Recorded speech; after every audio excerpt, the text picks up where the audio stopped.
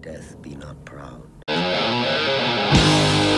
What's up, you bundles of sticks? Holy Diver here, and today we have the grand reveal of my brand new wargaming table. This is the fantasy and historical friendly wargaming table. So we're not going to be having little sissy areas of terrain like this. No, we're not going to have that at all. We're going to have big, huge, monstrous pieces. But this still ain't big enough. I need a BNN on this table. It's not big enough.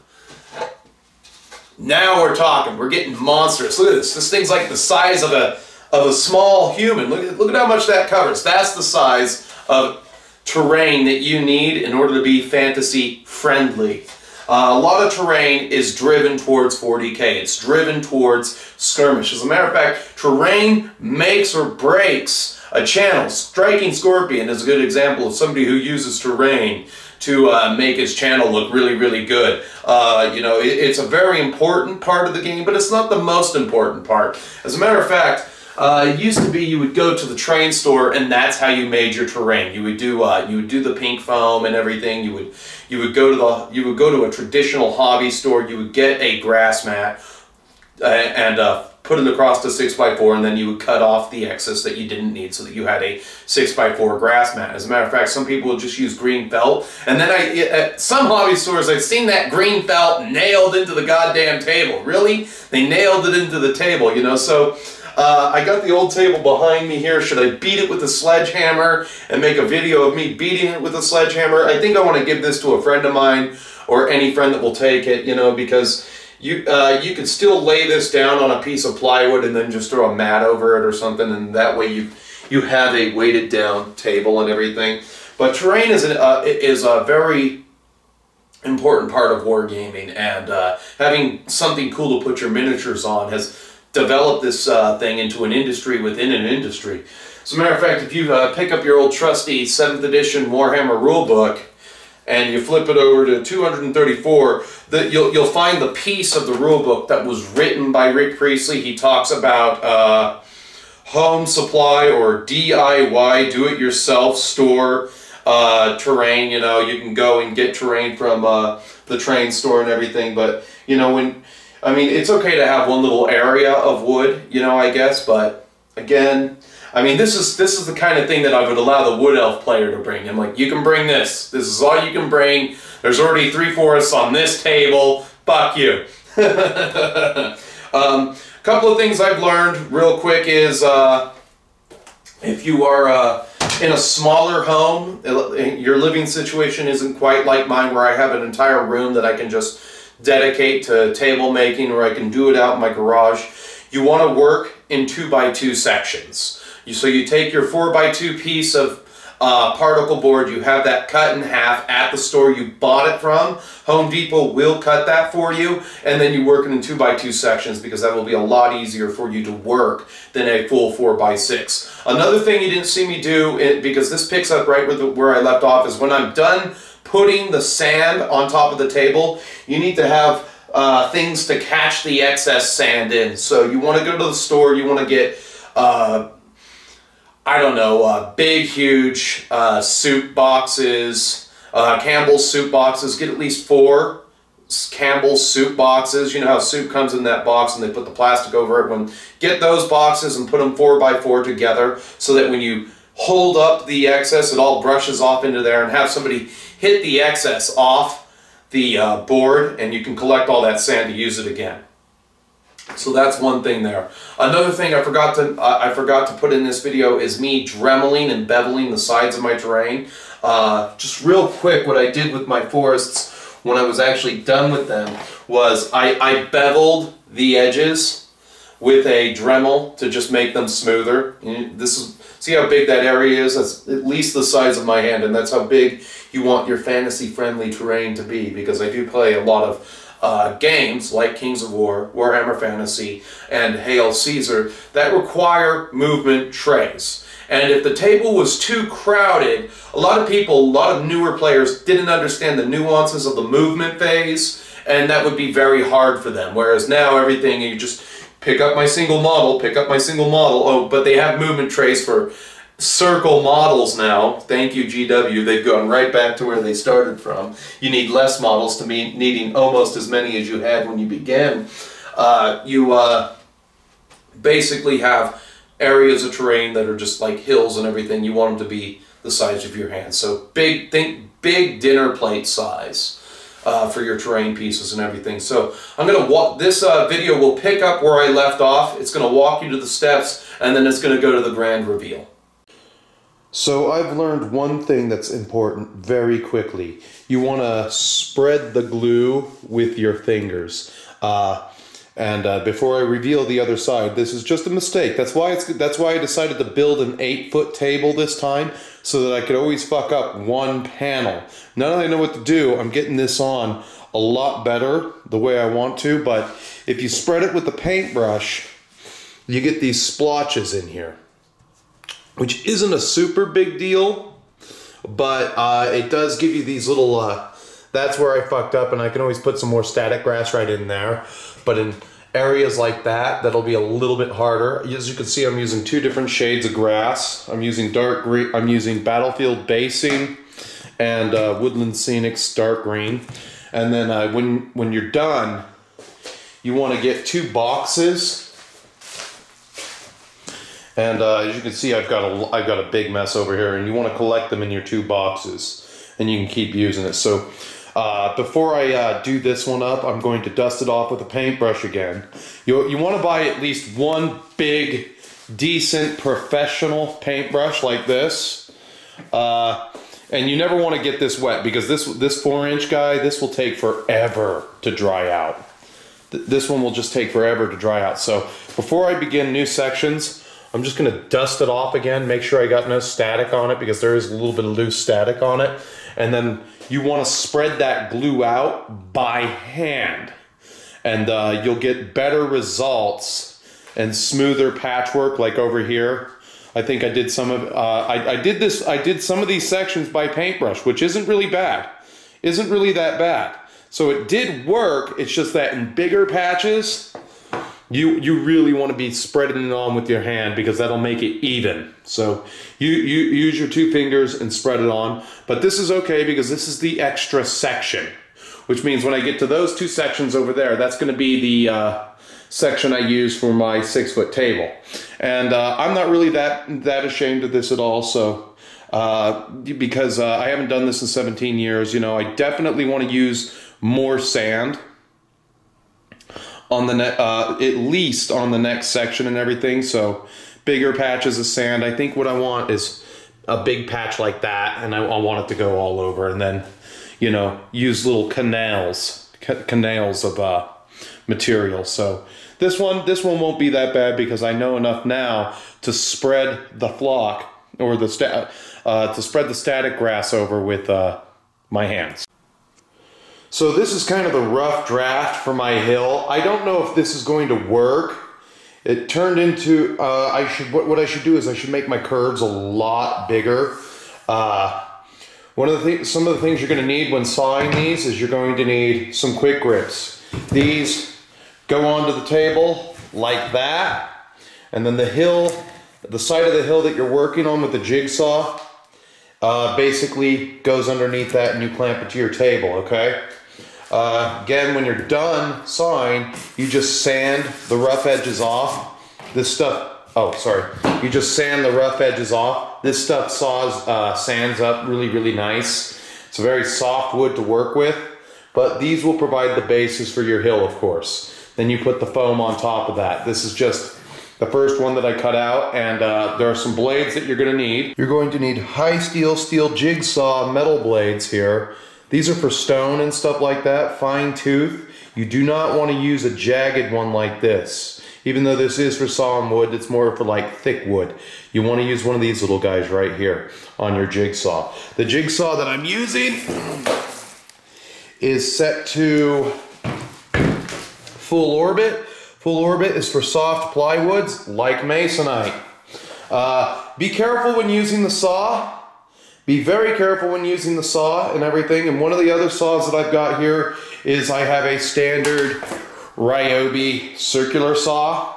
and everything. This is just, you can get these in any hardware store, but I'm sure if you're a man and you don't know a single man in your entire life who doesn't have carpentry tools, well then, even you, puppy dog.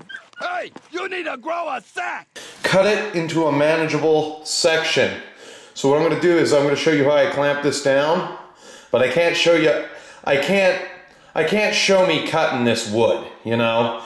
This isn't that type of video. Again, if get your daddy to help you if you need help and you're really seriously worried about losing a finger, because I don't want anyone to lose a finger doing this kind of shit. But I'm gonna jigsaw this one up, and hopefully it's going to turn out a little bit better than that one. Everything you do is a rough draft, because you can always go back and do more. I bought a piece of masonite today for, I think, $5. 2x4 piece of masonite. So yeah, I can do this all day, every day if I have to. But I'll show you what it looks like when it's clamped down. So as you can see, it's been sawed and everything. For the most part, the bigger the curve is, the easier it is to do. I think I'm going to want big curves.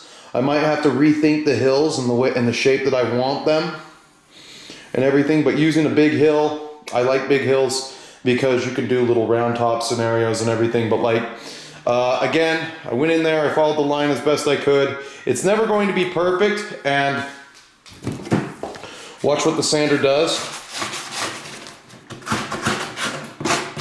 It takes off all that excess. It immediately drags all that off. So that's what you use your sander for. And let's readjust it and go one more time.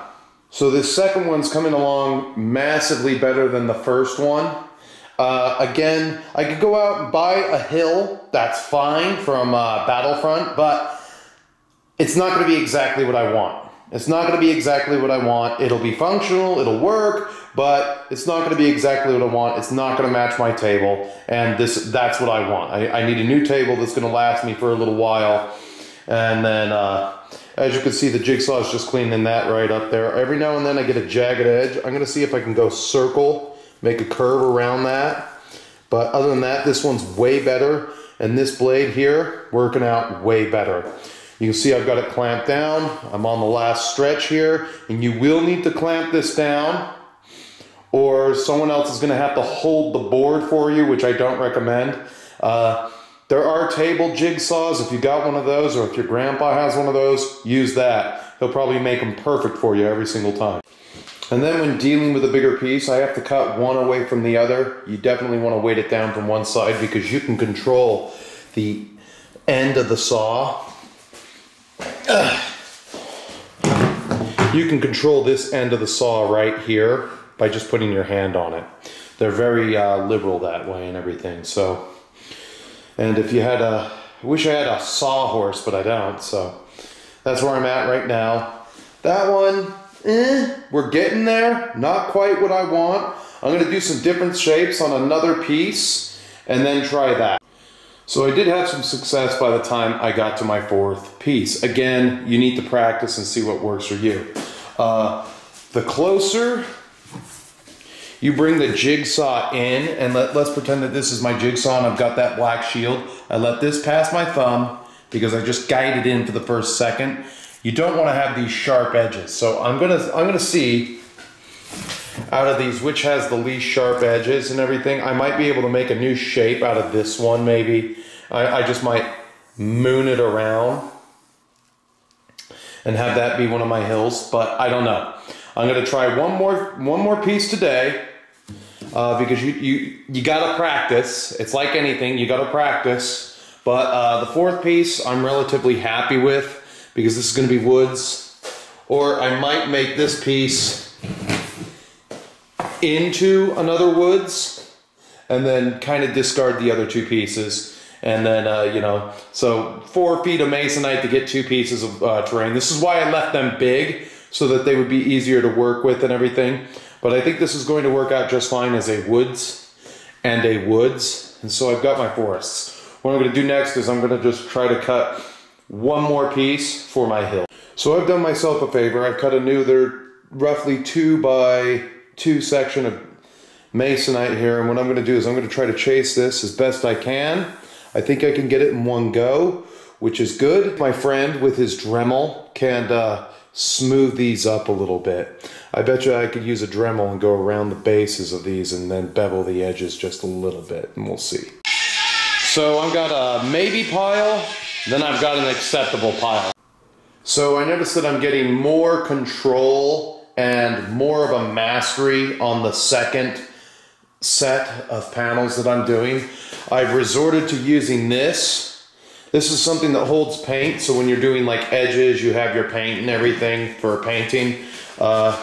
It's a Worcester Pelican, and this thing's pretty badass. It'll hold your brush and everything, but I've been using this to cover an entire, look at how much area I cover when I do this. So this really helps out. I put all my Elmers on, they'll be and wherever the Elmers gets thin, that's where I'm going to put my grass and everything. So basically that's after I paint it. I've got to paint it. This will probably take 2 coats to make sure that everything I do stays. But I'm going to shellac this end of the table right here. This is just general areas. Kind of where I want my grass and everything. When I paint things in, I might make them more staggered and everything. And then wherever it gets thin, let's say if I get the spotting that I got by spreading the glue on with the paintbrush to do the static grass, hopefully I get some of that and I'll be able to put the static grass in those holes. And I'll show a better mastery this go around, because now I have a way better idea of how to do this, rather than just paint the thing brown, put huge patches of sand, and then just put static grass on this. So that'll be next. So when you do get to your terrain features, such as your forest flats and your hills, when it comes time to glue them together and everything, you have to weight them down so that they don't warp upwards. So as you can see, I've got quite a bit of weight on that hill. I use a very dense insulation foam. Then the next step here is to go around the rim of the hill here with Elmers, or just look for, see how there's a gap there? You kind of want to seal the gap with Elmer's glue, and make sure you get a little bit of Elmer's in there just to make sure it's all closed off and it's one solid piece. Kind of. So you want to see, you're never going to be 100%, but you do want to get some Elmer's glue in that gap. So that's the next step. As for the forests, they are 100% ready to paint, and I'm just going to bring these up here. I'm going to dust them off one more time. As you can see, this one's laying perfectly flat to the table. I already have a lot of trees, but what I would use is a 3/4 inch washer, I think, and that's what I would use to weight my trees down, and that would be the base of each tree. I would get 6 3/4 inch washers, and there'd be 3 trees on each. You know, you don't want your forest to be too crowded, but I'll get a paintbrush and I'll just brush this off one more time. I'll get the paint, I'll get the roller out, and the latex paint will go on this stuff, and then you'll probably do 2 coats. So as you can see, I took both hills and I frosted the edges with a lot of Elmer's to try to close up that gap in between the insulation foam and the board that it's on. And that's just step 1. Once that glue dries, you can draw your patterns and decide how much sand you want to put on there. And then you paint the hill. So the moment you are done painting your forest flats, you want to put the weights back on them after they've had a second to dry out and stuff like that, simply because you don't want them to warp upwards. So they're going to be like that for a little while. They're going to dry flat, which is good. As you can see here, I've got the 5th panel ready to go. Now I'm in production mode. I should be able to produce 1 panel a month or 1 set of terrain whenever I feel like it. And I've also gotten the 3rd panel done. That's 2nd generation. You can see how much better that is. What I've discovered is that you want to go all the way down with your sand first. As you map out where you're going to put your sand in, you want smaller patches of grass large patches of grass they're actually gonna peel up, but I'm happy with the ones that I've made, and I don't see myself moving forward anytime soon to get new ones. So what you do see is the progression of my work. You can see that this was the very first panel that I did. I used the paintbrush to put the static grass on, kind of with devastating results, and then right about here, that's where I discovered that I want to put it on by hand. Over here, this is where I started putting the glue on by hand for the static grass. I got something a little bit better, and then over here, this is the third panel. Looks a lot better. I do have a couple of brush lines through it, but the whole thing will fade. Now, I have another panel coming in relatively quickly that's just got its static grass. I have sealed these, and I'm going to use this as is for a little while, and then I'm going to, like I said, I was starting with 5. Everything that you do when it comes to this kind of project is mastered. You learn it by trial and error. You're not going to be, no one, it's like Karl von Clausewitz said, no plan survives its first encounter with the enemy. Plans all fall apart. So I really like the center one, and then I like this left one. This one kind of looks like it got in the Katrina, and then they sent it here to me, and that's about it. But let's see what it looks like with some terrain on it. So here it is with some terrain on top of it and everything, and I'm actually quite happy with it.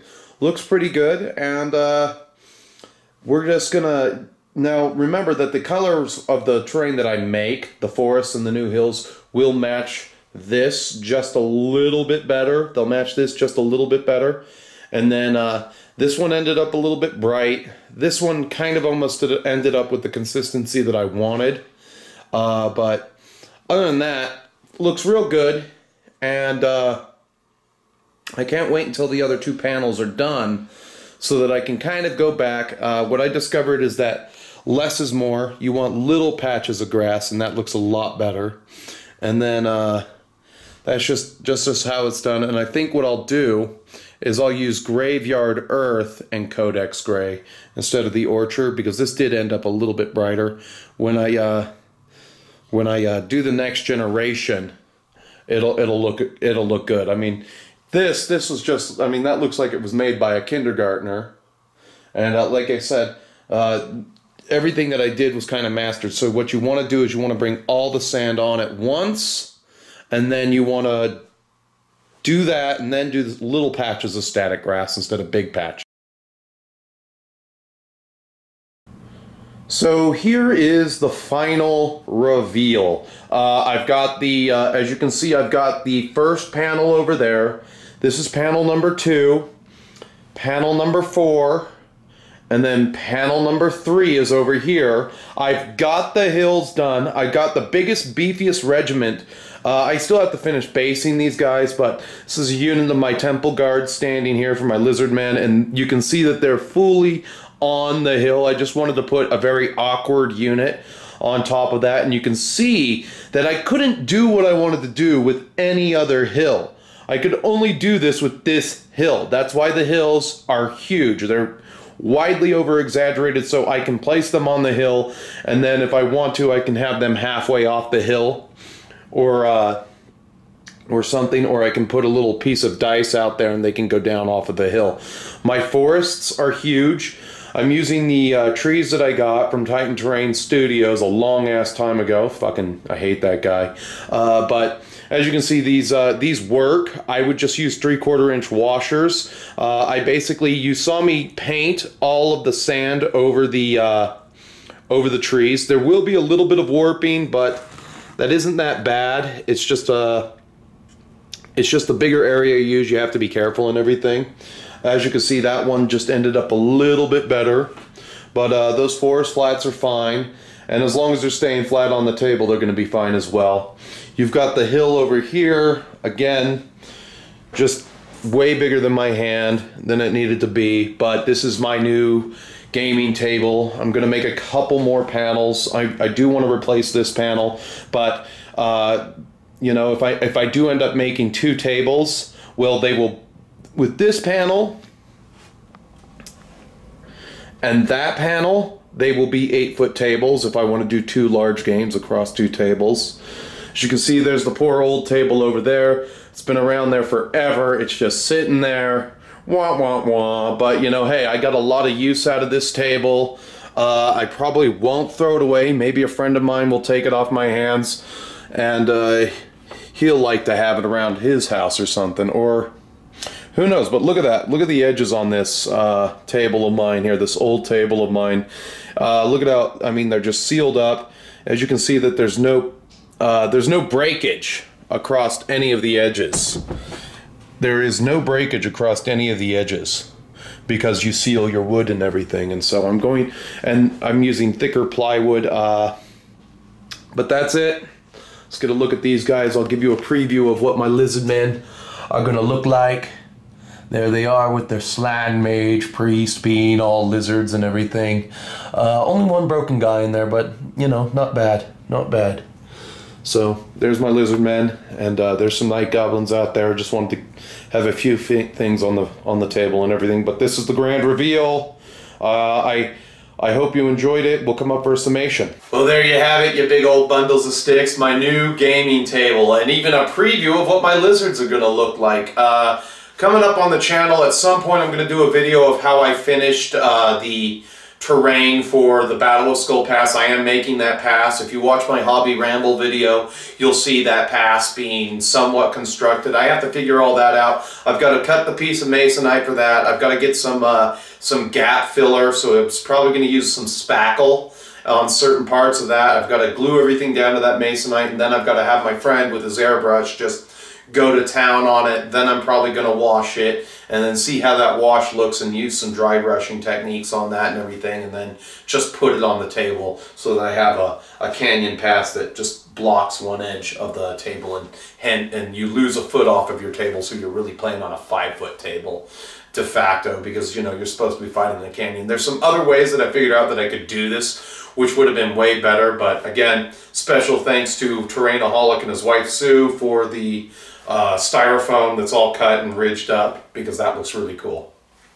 So making terrain has been a little bit of a journey for me. It's kind of cool, and it's something that I want to do, but I don't want to do it professionally. I would rather spend more time at that painting table than anything else, because it's a big hassle. You have to really know what you want in order to get the results that you need, and you have to be willing to practice, because the first draft of what you do isn't going to be exactly what you want. But since there's a tutorial out there on how to do this now, namely mine, this guy, you'll have a better idea of how to perfect it, and you'll know what to avoid. Like, you want to use your 2 fingers to spread the glue on, then you want to put the grass on. Another thing I forgot to say is that you need to be able to collect all the excess materials. Best way to do that is to use soup boxes. So Campbell's soup, the canned goods all come in a big flat box. You want to try to grab 4 of those from the grocery store and